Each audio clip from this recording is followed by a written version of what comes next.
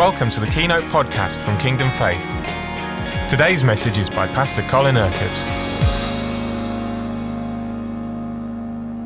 It's what comes from within us that matters. Now let's really rejoice in the Lord out of what is within us, because that will pave the way for the way the Lord wants to encourage us through His word this morning. So come on, let's rejoice in Him. This is the day the Lord has made. Let us rejoice and be glad in it. Hallelujah. Thank you, thank you, thank you, Jesus. Praise your holy name. Oh, you are so wonderful. You are so good. You are so mighty. Praise you, praise you, praise you, Jesus. Pura la basarabaria, leto bacala sitri sandaria, leto bacala sato bacala sutri santo bacala sandama. Wonderful, wonderful, wonderful Lord. Yes, yes, yes, yes, yes. Mighty, mighty, mighty Jesus. Hallelujah. Paralabasatabaria leto bacalasinama. O paparia leto bacalasitri sanduma. O rataparia leto bacalasitri sanduma. Thank you, thank you, thank you, Jesus. Praise you, Lord. Amen. Okay, let's go and be seated. You know, Joy is the barometer of our faith. And when we begin to worship and to praise the Lord, we need to begin from a position of faith, not work up to a position of faith. Amen? When we come in here in the morning, we come in full of faith, ready to give Jesus our best. Goodness me, I'll go and have a day off if it's going to be like this. Amen? Amen. Right, hallelujah. Let's turn to John chapter 15.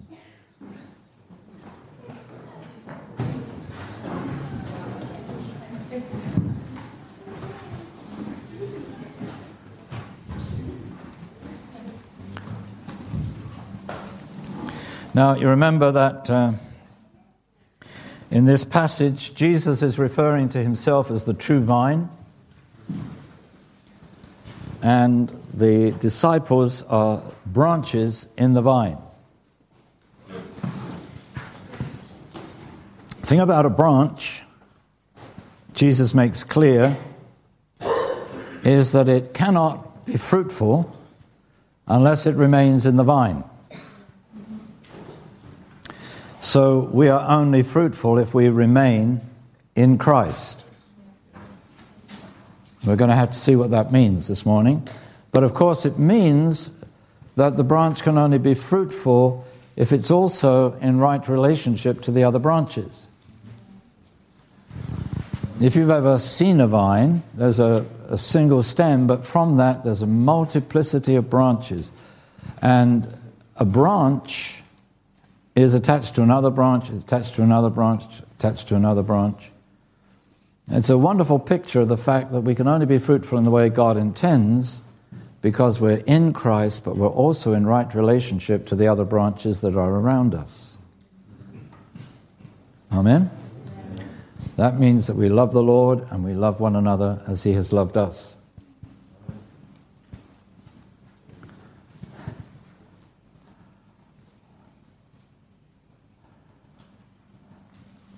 So, we'll read from verse 4. Remain in me. I'm deliberately using the NIV this morning rather than the truth because I want to explain some things to you. Remain in me and I will remain in you. Now, this word that's translated remain is in the Greek in what is called the continuous present tense. It's to translate it briefly in English is difficult. It's this continuous action. Go on continuously living in me. Remain in me. Stay in me. Keep on in me. It's that sense of not just being in Christ, but remaining. There's a sort of emotion to it. Remain in me. Keep living in me. Now, we can only be in Christ because that's where God has put us. I explained in the first week of term to you students about the fact that we are in Christ Jesus. And Paul says in Ephesians chapter 1 that you also were included in Christ when you heard the word of truth, the gospel of our salvation. Having believed, you were marked in him with the precious seal, the promised Holy Spirit, who is the guarantee of our inheritance that is to come. So that scripture shows that when you first became a believer and received the Holy Spirit, that was the evidence that now you were living in Christ. Now, what Jesus is saying to the disciples here is remain in him, stay in him, continue to live in him. And we'll see why he says this. Of course, if people just automatically remain living in him, there would be no sense in Jesus saying this. So obviously we're put into Christ, but there's things we have to do to remain in Christ, to live in Christ. Are you there? No branch can bear fruit by itself. It must remain in the vine. So this is something we must do. It's not an option. It's not something we might prefer to do. It's something we've got to do. Neither can you bear fruit unless you remain in me, unless you continue to live in me. Excuse me. I am the vine, you are the branches. If, now that word, if, speaks of condition. It's a condition. If you remain in me, certain things are going to result. First is that he remains in us. If you remain in me and I in him, or if a man remains in me and I in him, he will bear much fruit. So how do we become fruitful? Simply by remaining in Christ. If we continue to live in him, we will be fruitful. That's what Jesus is saying. Neither can you bear fruit, neither can you bear fruit unless you remain in me. I am the vine, you are the branches. If a man remains in me and I in him, he will bear much fruit. Apart from me, you can do nothing. Now, the next verse shows that it is possible not to remain in him. If anyone does not remain in me, he is like a branch that is thrown away and withers. Such branches are picked up, thrown into the fire, and burned. Now, if it's an option of either remaining in him and being fruitful, or not remaining in him and being piled up and burned, I know which one I'm going for. And what does it mean to say that those branches that don't remain in him are picked up, thrown into the fire, and burned? What does that mean? You don't want to find out. Just take it as a warning. Okay, verse 7. If, there's that word again, it's condition. If you remain in me, and my words remain in you, ask whatever you wish, and it will be given you. Now, that's one of the great promises that Jesus makes concerning prayer. If you remain in me, and my words remain in you, ask whatever you wish, whatever you want. That's really what it means. It means exactly that. And it will be given you. Now, you might sit there and think this morning, well, I've asked for a whole lot of things that I want, and they haven't been given to me. You might even say, well, I'm living in Christ, I know that, I'm continuing to live in him, and I believe his word. His words are in me, his living word is in me. So why isn't it that everything that I've said has been given me? Well, that's not what Jesus means. That's not what he's actually saying. You see, you've probably heard that in Greek, there are two words that are translated by our English word. One is logos. Now, logos is the unchanging, eternal Word of God. Jesus said, heaven and earth will pass away, my words will not pass away. And we know in the opening chapter of John's Gospel, you new students, we were looking at that last week, in the Greek, the Gospel begins, en arche en ho logos. In the beginning was the Word. Jesus, the Word. The unchanging, perfect Word of God. The one who is the same yesterday, today, and forever. The Logos. And we know that the body of teaching that he's given us is that body of really the logoi, the words of God, that will never ever change. They are eternally truth. They are the words of truth. The other word that is translated word is rhema. And rhema means the spoken word, the particular word that the Spirit gives us in the situation in which we're placed. Now, you understand, a logos can become a rhema. That the Holy Spirit takes one of the words of Scripture and speaks it to us so that it becomes God's word for us at that moment. Or we know that the Holy Spirit can speak to us. It will always be consistent with the Word. It will always be in tune with the Word. But He can speak to us, give us some word of encouragement, prophecy, or whatever, correction even. And that is a rhema.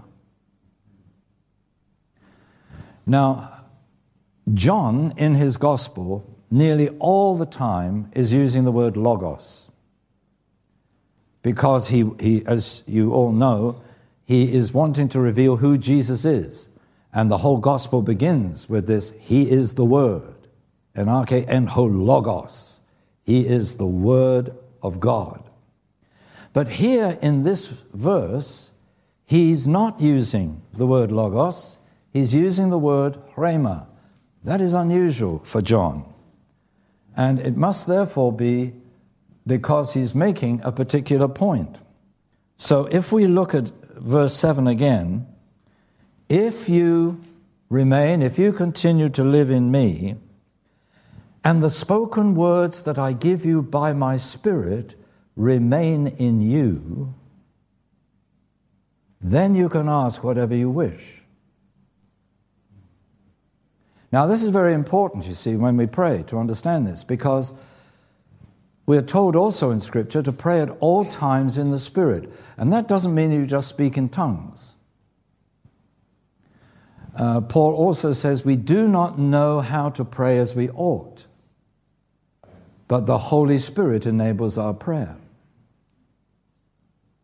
So if we pray in the Spirit, we're not just speaking in tongues, we're letting the Holy Spirit lead our prayer. Now, faith comes from hearing the Lord. So if we're praying with faith, we're listening. And what Jesus is really saying is if you continue to live in me, and the words that I speak to you continue to live in you, so even when you pray, you believe what it is that I'm saying to you, and you're praying in line with what I'm saying to you, then you can ask for whatever you wish. Why? Because you're listening to what he's saying.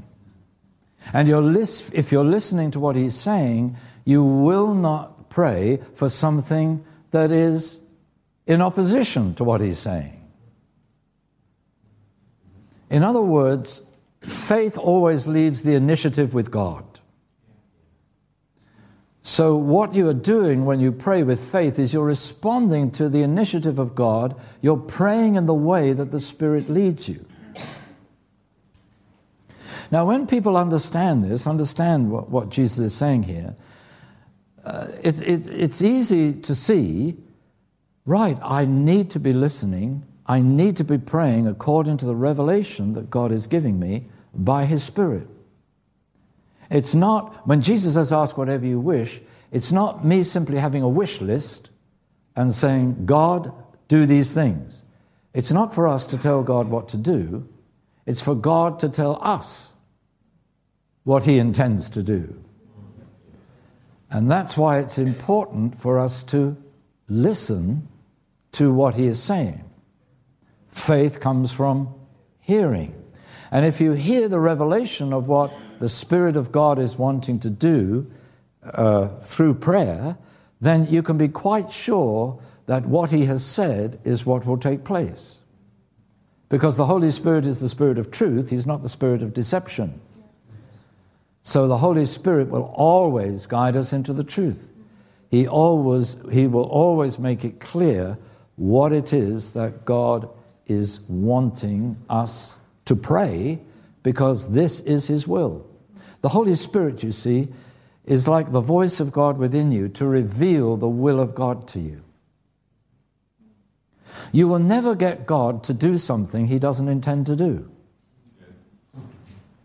It doesn't matter how much you rail and shout at Him and try to shake the heavens, He will never do what He does not want to do. He will never do what is in opposition to His intended will and purpose. So it's for us to line up with His will and purpose. And you see, if you don't understand the distinction between these two words, logos and rhema, you can completely misunderstand this and say, well, so long as the Word of God is living in me, I'm reading the Scriptures every day and I'm believing the Word, then everything I pray should happen. But see, that's not what Jesus is saying. He's saying when you pray, you listen, and you pray according to the revelation that the Spirit is giving you, the words that God is speaking to you, that will encourage faith, that will show you God's intended purpose, and will therefore enable you to pray fruitfully. Are we all getting this? All still breathing? Praise God. Okay. Then he says, this is to my Father's glory that you bear much fruit, showing yourselves to be my disciples. So if we pray like this, we're going to bear much fruit. Our prayer is going to bear much fruit. Our lives will bear much fruit. And Jesus said, by their fruit you will know them. So how can you tell a disciple of Jesus? Not simply by someone who claims to be a disciple of Jesus, but you see it in the fruit that is produced in his life. When you see the fruit, you say, that's a disciple of Jesus. So it's very practical. Jesus didn't say, by their claims you will know them. By what they say about themselves, you will know them. He didn't say, by what they think, you will know them, but by the fruit they bear. And he said, if the tree is good, the fruit will be good. If the tree is bad, the fruit will be bad. So all this hinges around these two ifs. If you live in me and my words live in you. Now, I'm going to use a simple illustration this morning, just to show you what this really means in practice. Take my sweater to represent Christ Jesus. If I'm living in him, I am in Christ. So Jesus says, I am to remain in him. Paul has said, I was placed in Christ when I first believed. Now Jesus says, continue to live in me. And if I continue to live in him, I will continue to live in his love, because he is love. So let's read on for a minute. As the Father has loved me, this is verse 9, as the Father has loved me, so have I loved you. Now remain in my love. So here's another command. This is a command. It's not a suggestion. It's not good advice for your life. It's a command. A command from the Lord God Almighty. Remain in my love. So we've got two commands now. Remain in me, remain in my love. In other words, stay like this.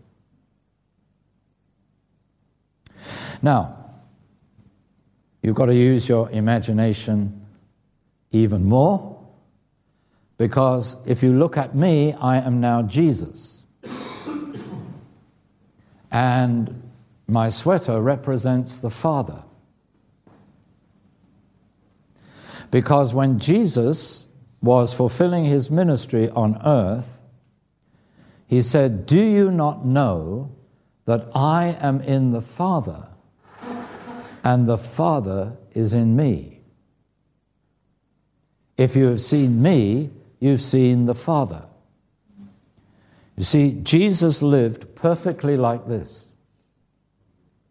So perfectly that he said the words he spoke were the words the Father gave him to speak. The things he did with the Father, what he saw the Father doing. I haven't come to do my own will, but the will of him who sent me, the will of the Father. So he was submitted, yoked, if you like, continuously to his Father throughout his life here on earth. So now he says, as the Father has loved me, so have I loved you. Now remain in my love. If you obey my commands, you will remain in my love, just as I have obeyed my Father's commands and remain in his love.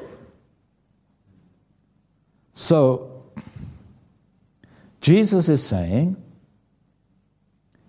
he was able to fulfill the will of his Father because he remained in his love. He lived all the time like this.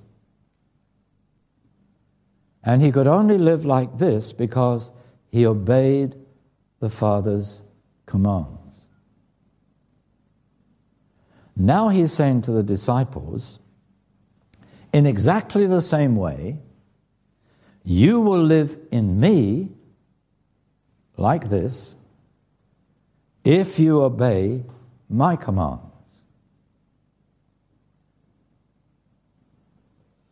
And John, who of course is writing this and heard Jesus say these words, in his first epistle, he makes it very clear that God enables his word to be fulfilled in our lives by his Holy Spirit. So God has put the Spirit within us to enable us to live like this. And John says his commands are not a burden. That if we love him, we will want to live like this. Now, what commands has he given us? Well, let's just think of one or two. Jesus says, do not judge. That's a command. So what happens if we're living in Christ and we judge people or we judge someone? This. We're not outside of Christ, but we're not living fully as one who is in Christ. we're not obeying his command. We think, oh, well, it's all right for me to judge this person because of what he's done or what she's said or whatever. But no, we've gone directly against what Jesus says. And he says, if you do not forgive your brother, then your Father in heaven will not forgive you. So here you are trying to walk with Jesus like this in unforgiveness. So if you're in unforgiveness, you cannot be in that right relationship with God, abiding in his love like this. Are you all breathing? So, of course, what we do is if we confess our sins, he is faithful and just to forgive us our sins and to cleanse us from all unrighteousness. So as soon as we realize, boy, I've got into a negative mindset here, I'm judging, I'm unforgiving, Lord, forgive me. That's why, again, John says, if we confess our sins, he is faithful and just to forgive us our sins and to cleanse us from all unrighteousness. So that forgiveness restores us and enables us then to continue our walk in Christ, to continue in his love. You see, if we've done that, we're not walking in love. Because Jesus says, whatever we do to the least of these, you do to me. So if you judge your brother, you're judging Jesus. Now, who knows, it's not a clever thing to judge Jesus. And if you're judging Jesus, whether you intend to or not, Jesus says that in reality is what you're doing. That raises you above Jesus in your thinking. Right? So it's important, isn't it, for us to maintain the right relationship. So John says in his first epistle, echoing the words of Jesus, that if you do not love your brother who you do see, you cannot love God who you do not see. That if anyone says that he loves God but does not love his brother, he is a liar. He deceives himself, and the truth is not in him. In other words, you see, what the scriptures are teaching us is we can only live in the love of Jesus, obeying his command to continue in his love, to live in love for him, if we're also continuing in love for the others around us. This is not some sort of theoretical thing. Well, I love my brothers and sisters in Christ, or I love people generally. We actually specifically have to express his love to those that we're in contact with all around us. That is going to involve sometimes having to forgive them. Because what you have to learn is all the others around you are not as perfect as you are. And there's going to be many times in which you will have to forgive them. And it's amazing, you see, if there is a seed of unforgiveness in you, you might, on the surface, make it appear that you've forgiven someone, but as soon as something happens that triggers off that negative reaction, whoops, out it comes again. And then you realize that thing has not really been dealt with. There's still that residual, that deep sense of whatever it is, unforgiveness, animosity, jealousy, anger, frustration with other people. So God has got you living in close relationship with one another here so that you can really learn what it is to love. So to love, of course, is to seek the highest good of those around you, not to live for yourself, but for them, as Jesus makes clear in a moment. Are we all right here? We all? Okay. So he says in verse 11, I have told you this so that my joy may be in you and that your joy may be complete. Now, it says in the opening chapter of Hebrews that it was the anointing of the oil of joy that was upon Jesus that raised him above his companions. In other words, the thing that marked Jesus off from everybody else when he walked on earth was not only his love, but he was more joyful than anyone else. Yeah. Why was he more joyful? Because he lived continuously like this in his Father. He never did that. Never, ever once. If he'd ever done that, there would have been no salvation for us. So it didn't matter what people did to him, he still remained positive. You think he was arrested, all his disciples left him. There's no sense that Jesus said or did anything negative. In fact, he was concerned about them. When they came to arrest him, he said to the soldiers who came, the temple guards, he said, "Take me, but not them." He was concerned about them even then. They all fled and left him. No word of recrimination from Jesus, no word of criticism, no word of judgment. Peter denied him 3 times. Jesus turned and looked at Peter. I don't think he looked at him in anger. I think he looked at him with probably sorrow, compassion. Because Jesus had warned him he'd do that. Never ever did he criticize or judge or condemn Peter for what he's done. He obviously forgave him. He was charged falsely, accused falsely. Jesus didn't say anything. He didn't feel sorry for himself. He didn't try to hit back at those who accused him. They whipped him, lashed him. And I mean, it would have been quite a lashing. No recrimination. No word of criticism. He's led before Pilate.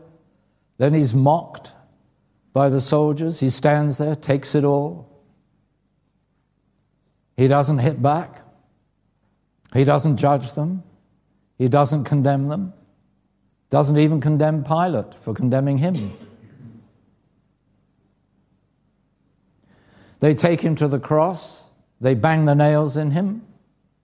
And what's he doing? He's praying for them. Father, forgive them. Forgive them. He's in the Father. Father, forgive them. They don't know what they're doing.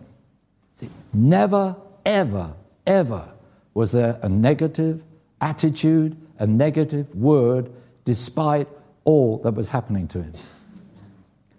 Now, whatever happens to you is nothing by comparison. So what Jesus is saying, very well then, no matter what happens to you, you walk like this in Christ. You don't judge, you don't condemn, you don't criticize, you don't get into a negative attitude towards anybody. You see, you might fail, and God forgive you. Others might see that you failed and want to criticize you. Well, let them, because you've been forgiven, so you're like this. Those that are criticizing and judging you are like that. So you're in a better place, even though you committed the sin, because when God forgives you, your sin no longer exists. The scripture says it's obliterated. It's as if it never happened. Whereas the one who judges you for what you did is like this.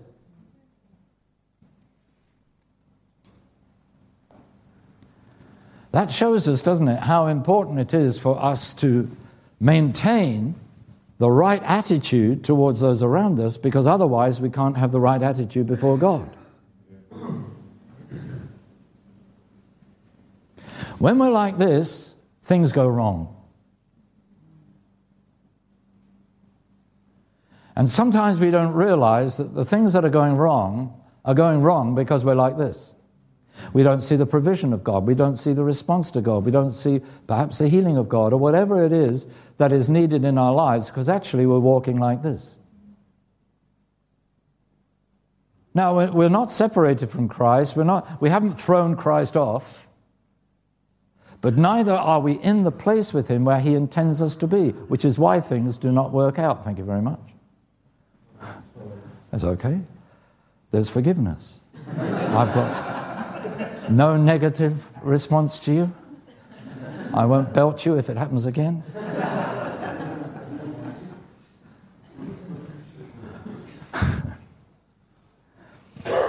Hallelujah. Are we getting all this? So, verse 12, my command is this. What is the command that is essentially going to keep us living in his love and living continuously in Christ? Well, he says, my command is this. This is the command, that if you obey, this is going to keep you living in me and living in my love. My command is this, love each other as I have loved you. How has he loved you? He's never criticized you, never condemned you, never been negative towards you. Every word he's ever spoken to you has always been encouragement. It's a word that has inspired faith. It's a word maybe of correction, but that's always for your good, the scripture says.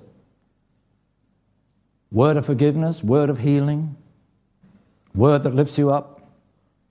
You have never, ever, ever, ever, ever, ever, ever heard a word from God that criticizes you and puts you down.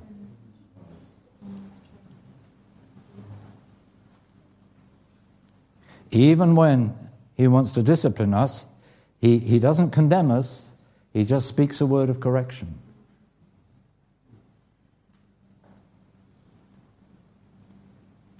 Amen? Are we all at one? Okay. So my command is this, love each other as I have loved you. Greater love has no man than this, that he lays down his life for his friends.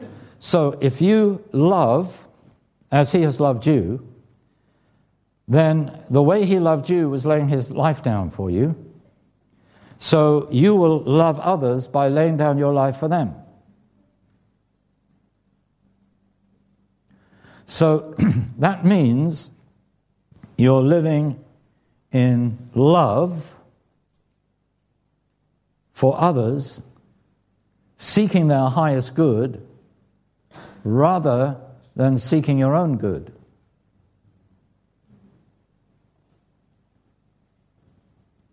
Huh? Your own good will actually be found in seeking the good of others. In laying down your life for others. You see, this is what Jesus did. Jesus could only seek the good in his life by obeying his Father's will. But that was going to require great cost for him in all that he suffered and ultimately in laying down his life for us. But while he did that, he was seeking the highest good of all those for whom he died. But actually, he was also in the position to receive the highest good for himself, because God raised him from the dead and seated him in glory at his right hand, where he now rules and reigns for all eternity. If he had sinned, if he had reacted negatively to anything that had happened to him, there would have been no salvation, and Jesus could not have returned to heaven to the Father. He would have joined us on earth as a sinner. And we can only have the hope and the expectation of glory in heaven because we can receive the forgiveness that Jesus made possible through laying down his life for us. But as we are to love others in the same way that he loves us, therefore we can only live like this by living for others. So we're all called to be servants. We're all given, therefore, a ministry of service to others. Now, the nature of that service may be different for different people, but the principles are essentially the same. That you love them, you seek their highest good, you don't judge, you don't condemn, you bless, not curse, you forgive, you don't take offense. Are we there? Because however you treat them, you treat him. So what Jesus is saying is you can only live like this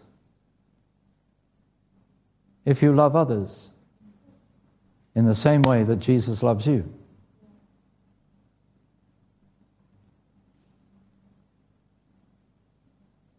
See, at my age, I could, like many others, theoretically retire and not trip all over the place preaching the word. But the thing is, you can't retire from loving others. And actually, if you love others, you don't want to retire. So retirement isn't even on the agenda. I will never retire, I'll just expire at some point. But that will be for my greater glory.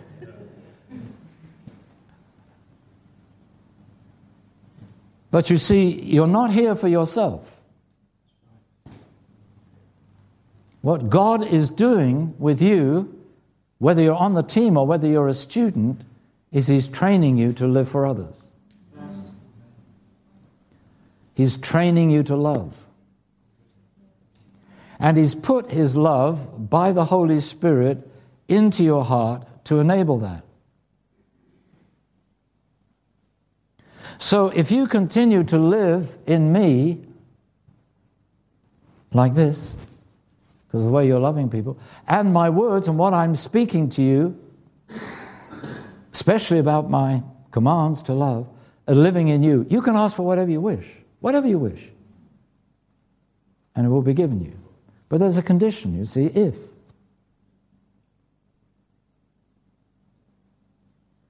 So if you pray and something, doesn't work out, it's no use complaining to God, saying, Lord, you didn't do it. He said, well, did you obey what I said?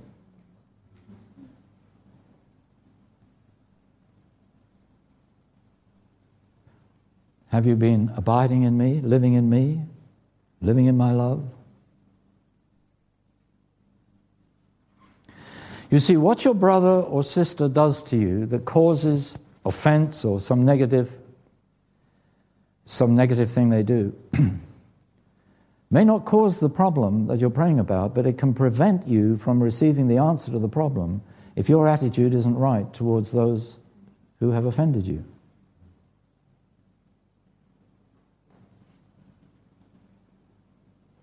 Why? Because if your attitude isn't right, you're like this. But Jesus says you are going to receive whatever you ask in prayer if you're living like that.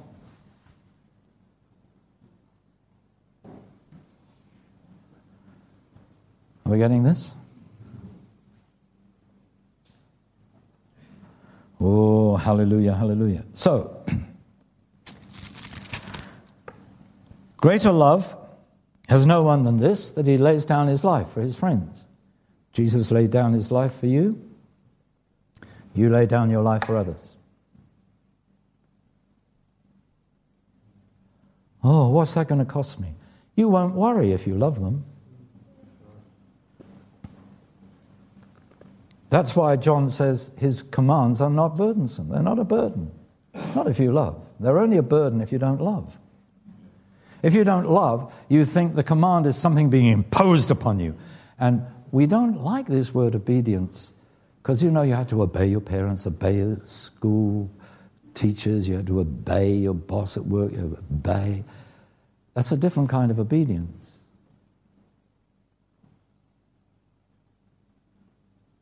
But when we love the Lord, and we therefore love his people, we're not obeying out of necessity. We're obeying out of choice. We're choosing to obey because we love. Are you there? So then Jesus says, you are my friends if you do what I command you. In other words, you live like this and you're my friends. You live like that and you're not living as my friend. And friendship has to be mutual, you see. If I wanted to be your friend, that would only work if you also wanted to be my friend. If I wanted to be your friend and you didn't want to be friends with me, then we couldn't be friends. It has to work both ways. So, many people say, oh, Jesus is my greatest friend. Well, that's only true if you're living as his friend. He can't be your friend if you're not living as his friend. Hello? So you only live as his friend, Jesus says, if you command what he says. In other words, those who continue to live in Christ, those who continue to live in his love, they're living as his friends. And all of us may do a whoopsie like this, but boom, we can very quickly get forgiven and get restored. It's when we have a wrong attitude and I'm right, they're wrong. We're not walking as his friend. We're not abiding in Christ in the way that he says. We're not abiding in his love. So when it comes to prayer, Lord, why aren't you answering? I'm just waiting. Because there's an if. If you continue in me and my words continue in you. Does that mean that God never answers prayers when we're like this? No, because he's merciful. But the really significant things don't happen when you're like this. Now, of course, it's very easy to get like that because if we confess our sins, he is faithful and just to forgive us our sins and to cleanse us from all unrighteousness. There's a couple of scriptures that say the testing of our faith proves it's genuine. How does our faith get tested? By the circumstances in which we're placed. Right, now let's see, if we place you in this circumstance, whether you are going to react positively or negatively.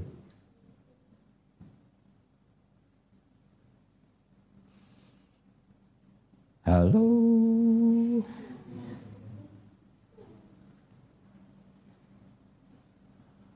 Now, it's great, you see, if the love is abiding in you, you're going to react positively. Sometimes you might get it wrong, but then the Holy Spirit is going to say, hey, come on.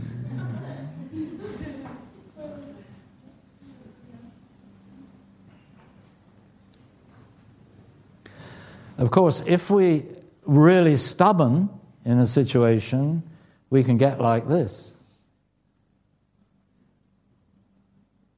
And people can even backslide.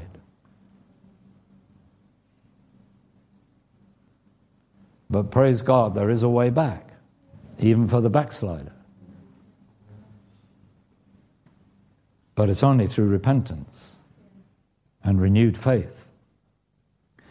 So, you are my friends if you do what I command.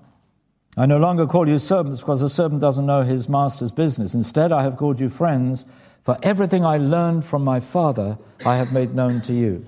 Interesting, you see. I learned all this from my Father. Do you understand that Jesus was a baby and he did grow up? And when he was growing up, he didn't know everything. The scripture says that in his childhood, he grew in wisdom and stature. He learned very quickly. I mean, as a 12-year-old, he was correcting the theologians in the temple, which wasn't bad going, but even you could probably correct the theologians in the temple by now, but you're more than 12. So, we're going to walk as his friends, living in Christ and he in us. And we're going to be like Jesus. Everything he teaches us, we want to put into practice. Because you see, God doesn't just give you knowledge, he gives you understanding. Knowledge and understanding are different. See, knowledge is just knowing something. Understanding it is understanding how that knowledge needs to be applied to your life. And what it says in Proverbs is get understanding. Even if it costs you everything you have, get understanding. Not just get knowledge, because actually the scripture says knowledge puffs up. Makes people proud, just having a lot of knowledge. But if you get understanding, then you see how the knowledge that God imparts to you is to be expressed in your life. Somebody thought amen, but as nobody else has said it all morning, you didn't say it either. Verse 16, you did not choose me, but I chose you. Chose you for what? For this. And appointed you that you may go and bear fruit, and that your fruit should remain, so that whatever you ask the Father in my name, he will give it to you. See, there's the promise again of answered prayer. Why? Because he's chosen you to live like this. And if you walk like that, you're at one with him. Doesn't mean you won't have problems. You won't have the things happening. There'll be the testing of your faith. But you will overcome in every situation. That was worth an hallelujah.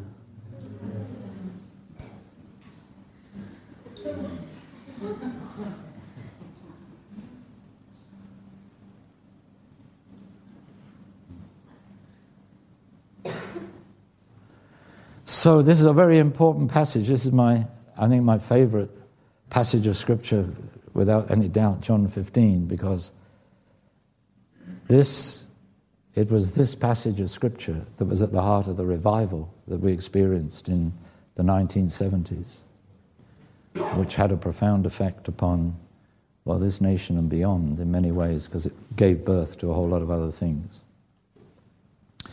So we praise God. It was all the work of God, you understand, not what we did, but what God did through us. But it was, I can remember, there was a period of 10 months right at the beginning of that revival when we couldn't get away from this chapter and what were these sort of complementary scriptures in 1 John. 10 months, every week, God was talking to us about loving one another, what it really meant.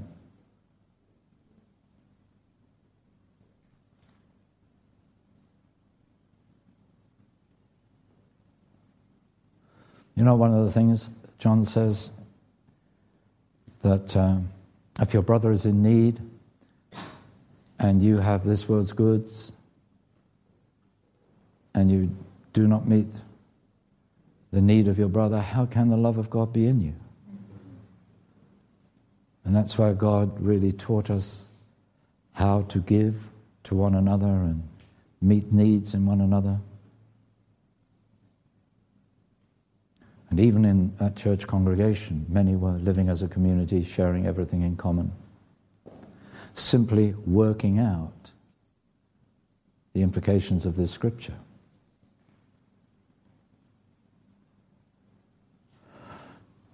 So, hallelujah.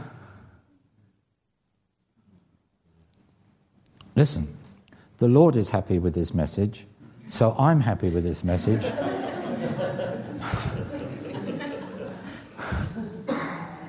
So you better get happy with this message, because the two of us are agreed. Amen? And when you walk in agreement with the Lord, that's it. You haven't got anything else to worry about. And as I was telling some of you the other day, you're responsible for bringing whatever God gives you to bring, but you're not responsible for the way people respond to it. So I can bring you the word of the Lord, but you are responsible for what you do with it.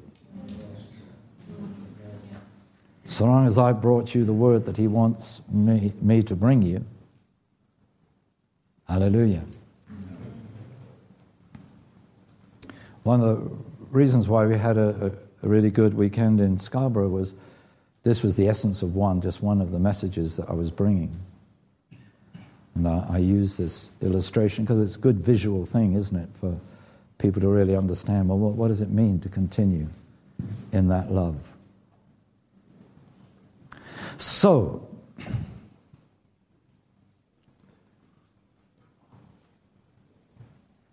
this is the kind of message that you can't sort of stand up and say, I've responded. Because the only response to this is to live it out. Not just to say you agree with it, but to live it out. So this is what God is going to be doing amongst us. But let's be clear, it's the work of his Spirit within us. Because God has already poured his love into our hearts by the Holy Spirit. But we're going to pray so that every one of us has the opportunity to make sure that we're not like this.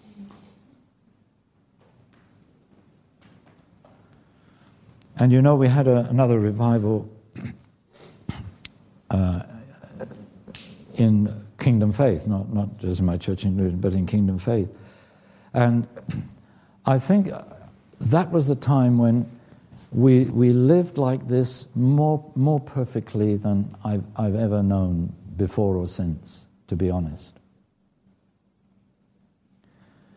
And when we came together to pray, if there was anybody that was like this, even in the slightest possible way, God would not allow us to pray. He wouldn't allow any of us to pray in the prayer meeting. It was as if God was saying, there's something not right, put it right. And I would say, there's sin in the room.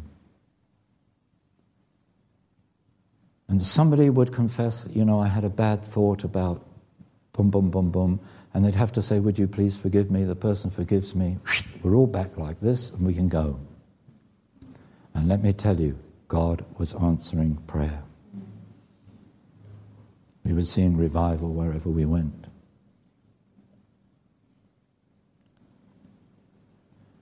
And this is it, that made me realize that we get away with an awful lot with God. But if we're living like this, we're missing his best. That his best is only to be found by continuing to live in his love, by continuing to live in him. And should anything go wrong, get it dealt with quickly. Because let me tell you, if you don't deal with it quickly, it gets worse and worse and worse and worse. And it doesn't matter how much you try to justify yourself, you can never justify yourself before God. And it isn't until you humble yourself before him that you get back like this. Amen. Now,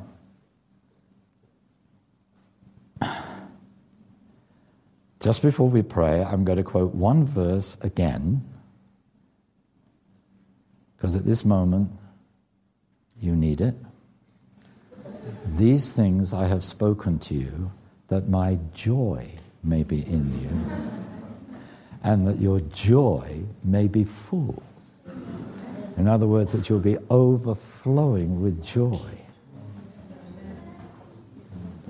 That means God is saying this to you for your future happiness, now and forevermore. Amen? So let's all stand. Praise God. Hallelujah. Thank you, Jesus.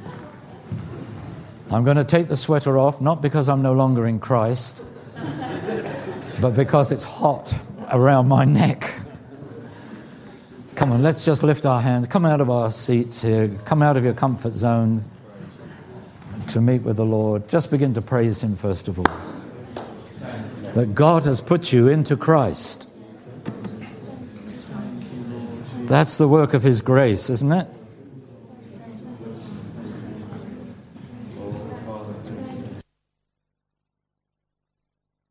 Love of God. Hallelujah. He's placed you in Christ. He's placed you in his love. Thank you, Jesus. Thank you, Jesus. Thank you, Jesus. Thank you, Jesus. Praise you, praise you, praise you, Lord. Bless your holy name.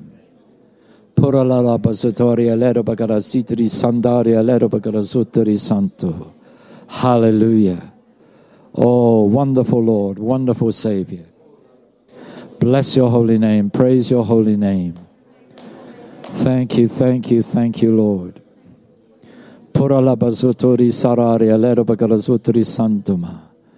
Hallelujah. Now thank the Lord that he's only done that out of his love for you because he seeks your highest good. Hallelujah. He wants your joy to be full because he seeks your highest good. So he says right now, the way for you to live in the highest good is to obey my command. And my command is this: love each other.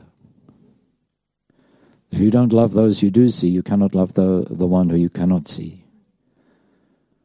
So thank him that he's poured his love into your heart by the Holy Spirit. So you can love others. You can love the others around you.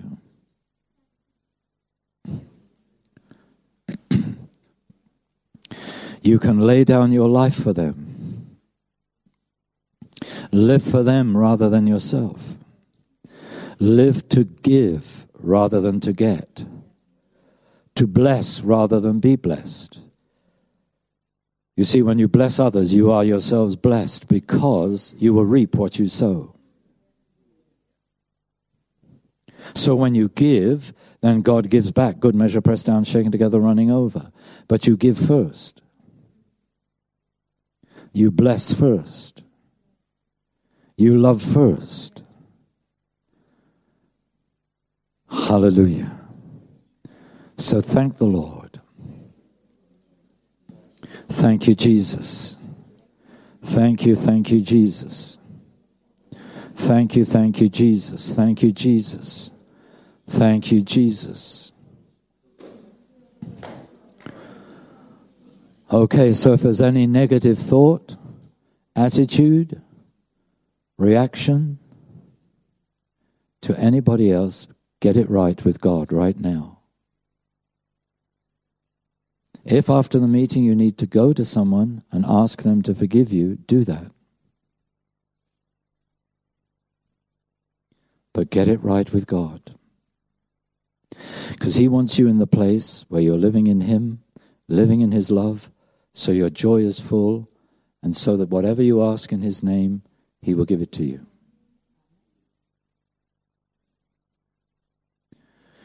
You see, this is his spoken word. He's taken his logos and made it a rhema to you this morning.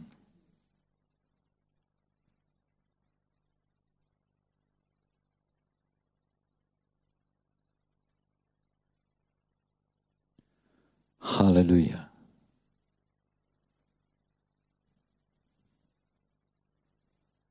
So now it's for you to respond. Respond to this rhema.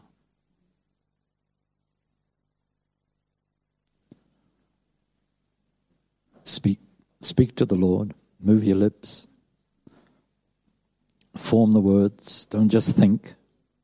Prayer isn't thinking. Prayer is speaking.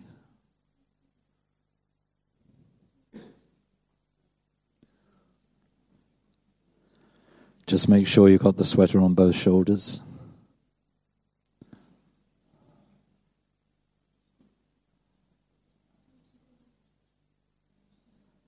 Hallelujah. Thank you, Lord. Praise you, Jesus. Bless your holy name. Praise your holy name. Thank the Lord that he's never judged you, never condemns you, never criticizes you, never speaks to others about you behind your back.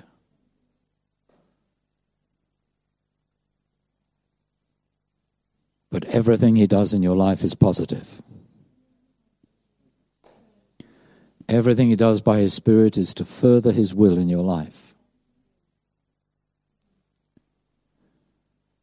Now thank him that as you live this word out, you're going to bear much fruit. That means the lives of other people, both within the body and outside the body, are going to be impacted because of the fruit that is being produced in your life by the Holy Spirit.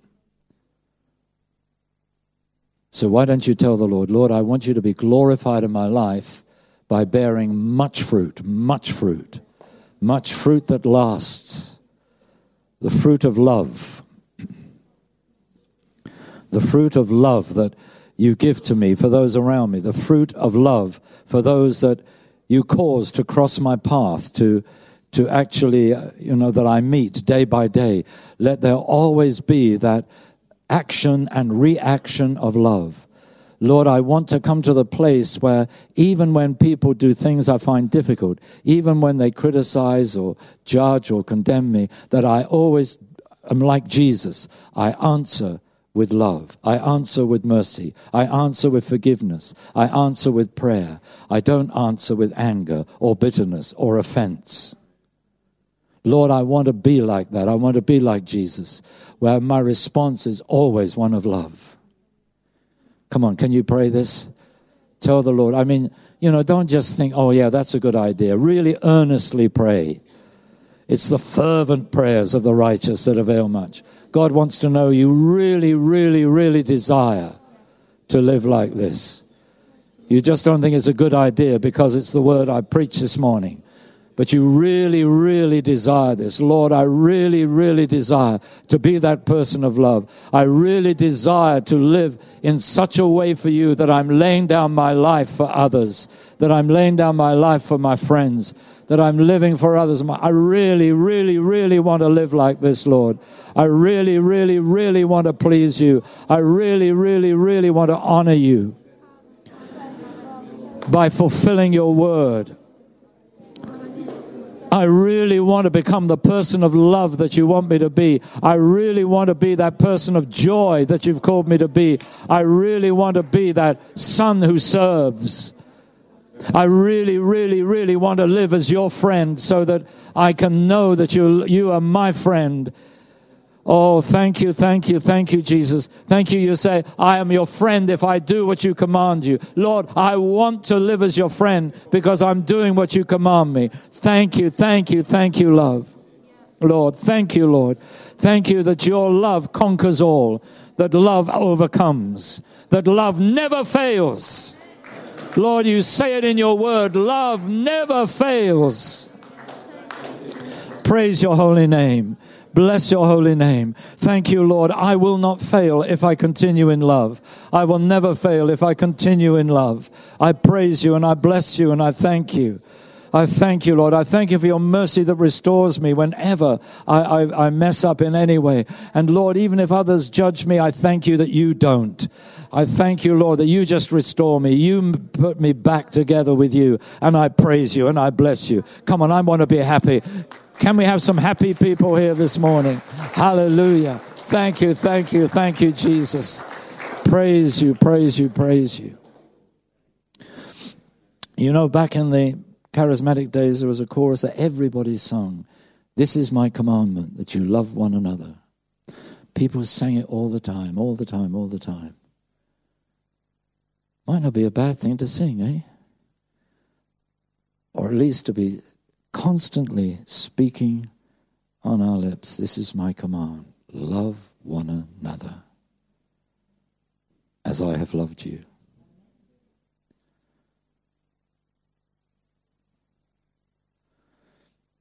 just before we finish, it doesn't mean that you don't have love for people. It's all a matter of degree, isn't it? That we're to love as he has loved us. Praise God.